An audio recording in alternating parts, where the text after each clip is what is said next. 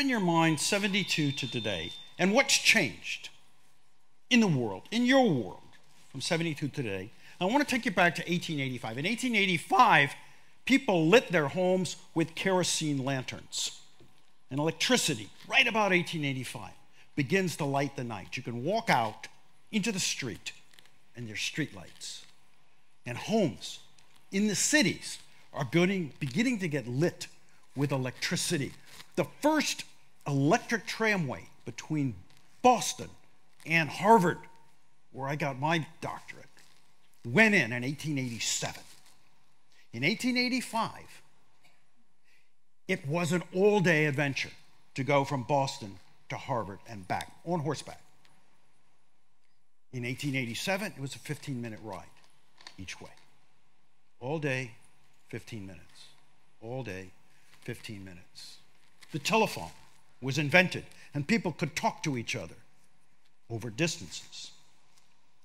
The first substantial increase in communication since the Roman roads. The internal combustion engine was developed, and it brought us automobiles. This is a 1924 model.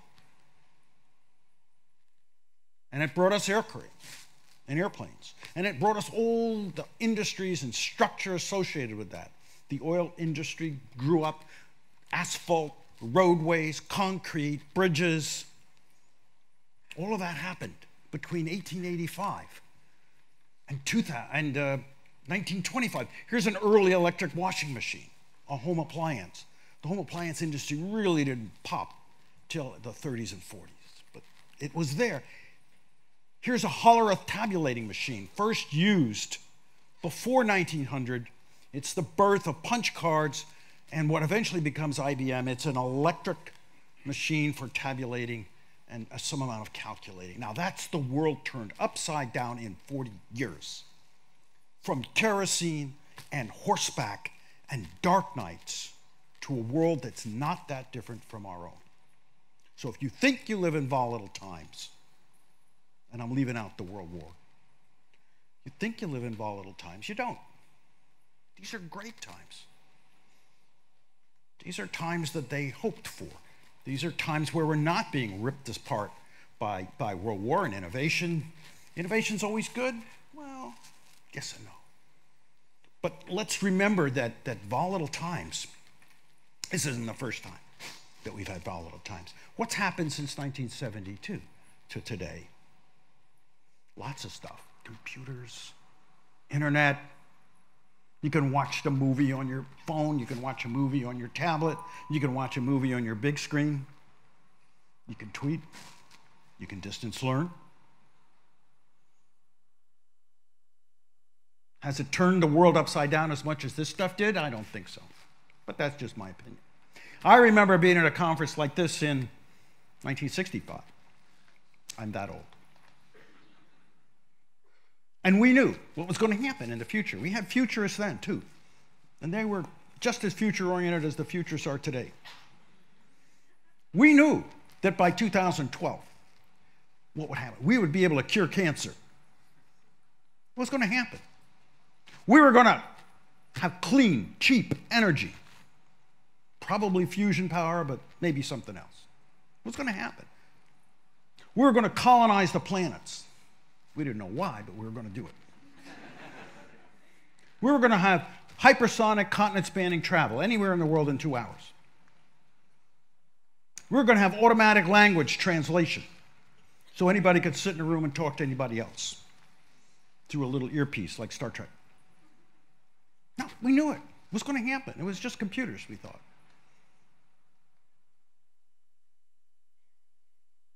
We were going to feed the world. Now, none of us projected that we were going to have computers up the wazoo. But that's what we got. We didn't get that other stuff. And so when you think about the future and you think about volatile times, one of the things I think about all the time is you're not going to get what you want. You're going to get what you get. So when you think about technology futures, don't just think about, boy, I wish this. Stuff that's going to happen. And maybe it's good, and maybe it's not, but it's what people come up with, it's not necessarily what you want.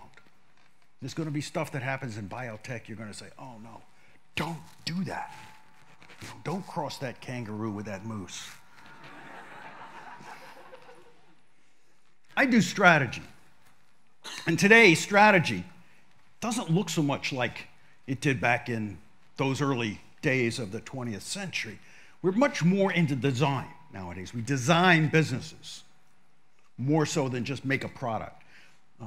The make a product thing is so exciting right now. Everybody loves iPhones and we think about Apple's strategy as being a product almost. But a real strategy is a design. Here's eHarmony, a really nice company.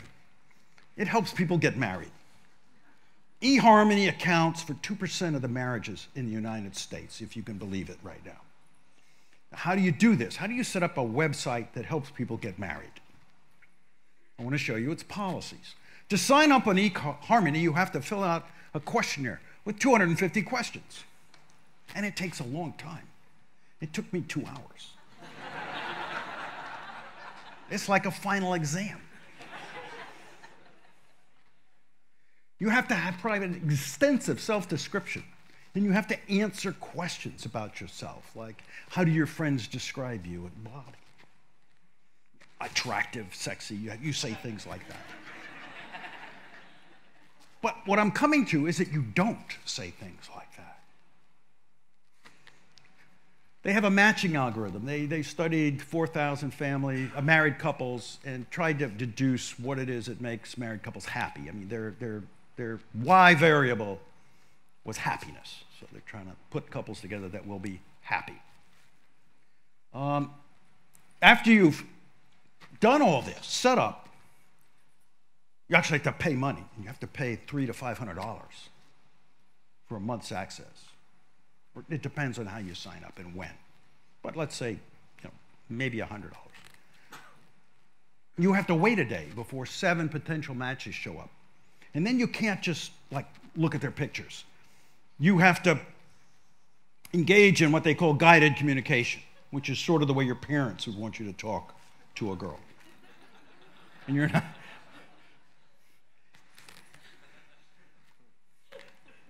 And then after that, you keep paying $60 a month. Now, why does this work? Why does this work? There's so many web things out there that they can't make any money.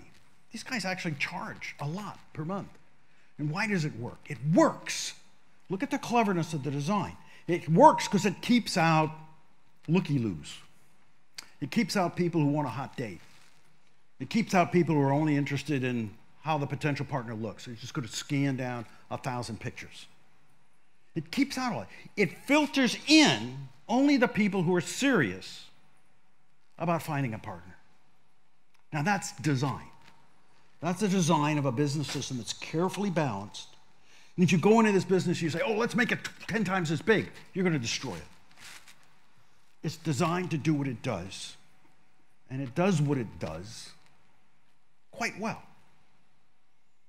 Now, how do we adapt that to other cultures? How do we do this in India? How do we do this in Australia, where I don't know how people meet? I guess at the beach.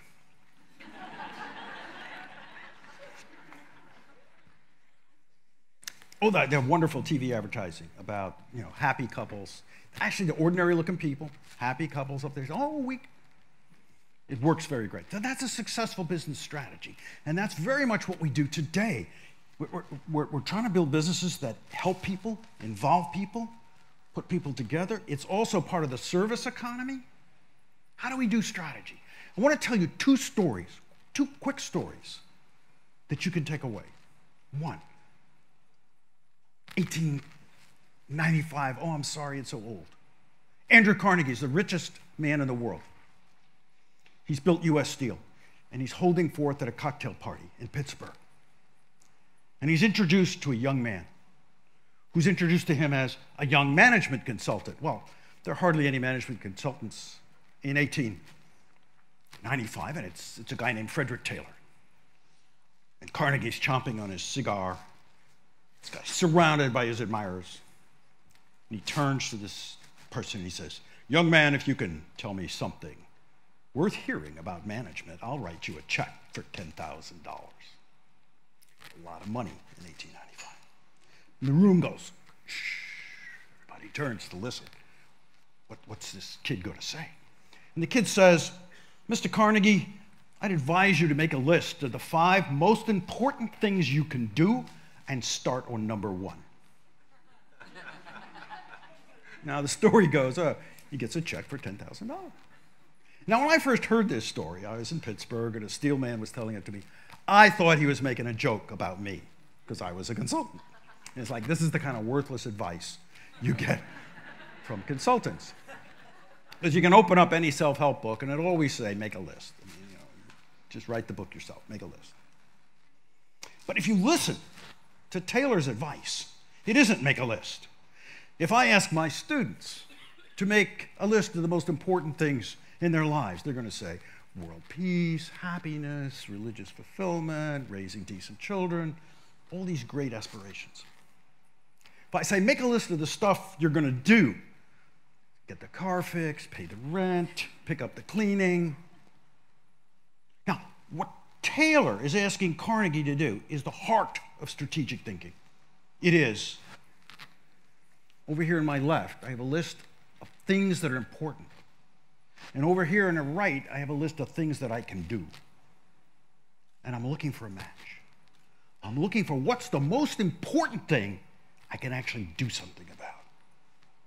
I'm looking for that click. And each of us will come up with a different click. But that's the heart of it. That's what Stephen's talking about when he says focus. That's the focus. We focus on what's really important that's doable. It's not the dream we have. Don't give up your dreams. Don't give up your aspirations. But take a step that you can take and move in that direction. And that's the very heart of strategic thinking. The second story I want to tell you about is about a certain kind of leadership. And this is, again, an old story for you, but this goes back to my first job as an aerospace engineer working at Jet Propulsion Labs in Pasadena, California. We didn't do manned stuff. We were unmanned. We still are. JPL has that thing on the Mars right now going around and disturbing the Martians. We were tasked to go with the moon and see what it looked like. Nobody knew what the moon's surface looked like. This is a picture of the way the moon looked to us in 1963. We didn't know what it looked like up close. So we had to build a vehicle to go there. But to build a vehicle to go there, you had to know what you're landing on. So we got scientists. And scientists came in, we had some scientists, and they said, it's very powdery. It's like talcum powder. Millions of years of meteor impact have turned it into a fine powder. When you land on it, your rockets are going to throw up dust. It's going to fall on top of the thing and bury it. Ha, ha, ha. That's scientists. That's what you get. So then we had other scientists. The second group of scientists came in. This is a God's honest truth story. Second group of scientists came in, and they said, no, it's little pointy things sticking up, like the stalagmites go up in the cave. And that had to do with some kind of ablation process and photonic rays. I don't remember the theory, but there were these pointy things that were very difficult to land on. A third group of scientists said, no, it's like giant boulder fields, like a field at the base of a mountain with boulders the size of cars and buses. And if you try to land on it, you're going to fall in the cracks. So what do you do? My boss, Phyllis Buwalda, engineering manager, homeschooled in Montana, wrote a 2-page document called The Lunar Surface. And she said the lunar surface is hard, flat, slightly sandy. It's tilted no more than 15 degrees, and it's got a rock about 2 feet across every 40 or 50 feet. I looked at it, and I said, Phyllis, this is what the Southwest Desert looks like. This is what the center of Australia looks like. I mean, you don't know that the moon's like that. This is all we know. And she said, well, I don't know, the flat parts of the earth look like that. And we're going to a flat part of the moon. I said, yeah, but you don't know. How can you do this? And she said, look, the engineers can't work without a specification. So here's a specification. If it's a lot harder than this, we're not going to be spending much time on the moon anyway.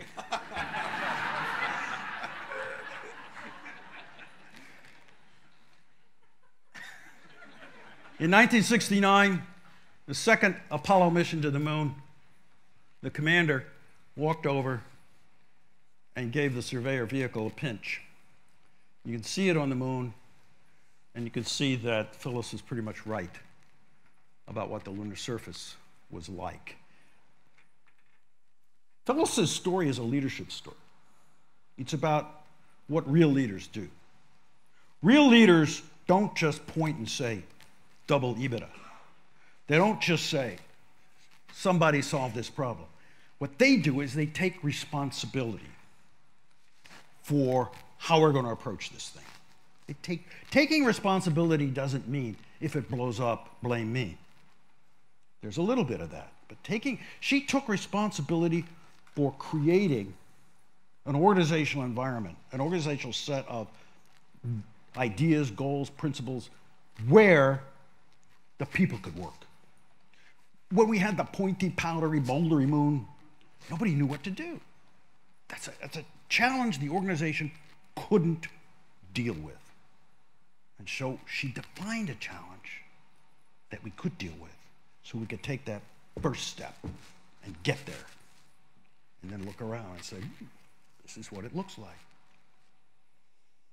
So leadership in a volatile world is figuring out how to take these steps and learn about where you are next, and learn from Phyllis about taking responsibility. Thanks.